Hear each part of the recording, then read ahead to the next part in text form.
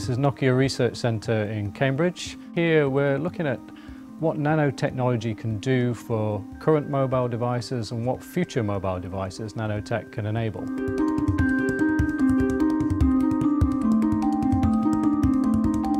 Nanomaterials are basically very small things that we think are going to have a big impact on mobile devices.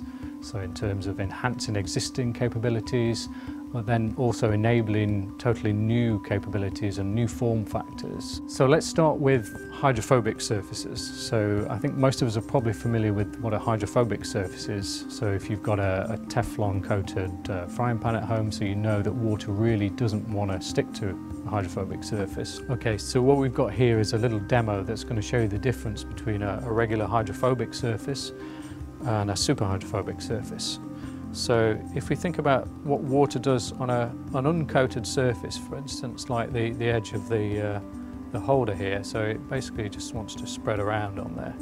So now if we try it on the steel, so this has been coated with a low energy material. So now the liquid really doesn't want to wet it, it kind of beads up like that and it will slide around. So this is just kind of a bit of fun so we can make a marble maze using these materials.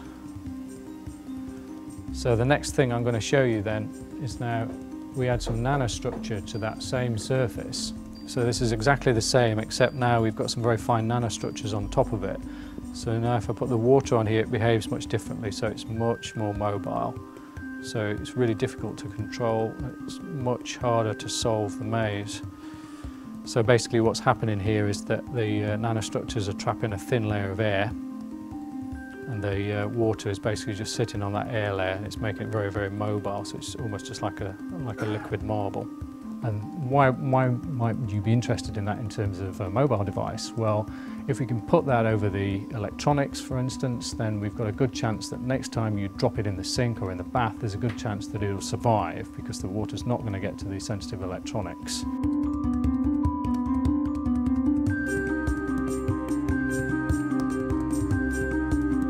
What we have here is a demo that's going to show you some of these nanotechnologies. So we've got a phone, so the Lumia 710 here is coated with one of these super hydrophobic surfaces, so it's got a nanostructured surface on there. What we're going to do is we're going to drop some water on the phone, it's going to bounce off.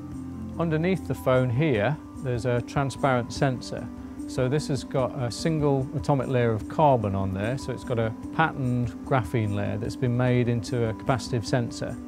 So that's going to detect the droplet impact and trigger the high-speed camera here sitting behind it. Okay, so let's take a look at what happened when that drop impacted the superhydrophobic surface. So here's the slow-mo movie. So you get a bit of inertial spread initially, and then the surface tension pulls it back in.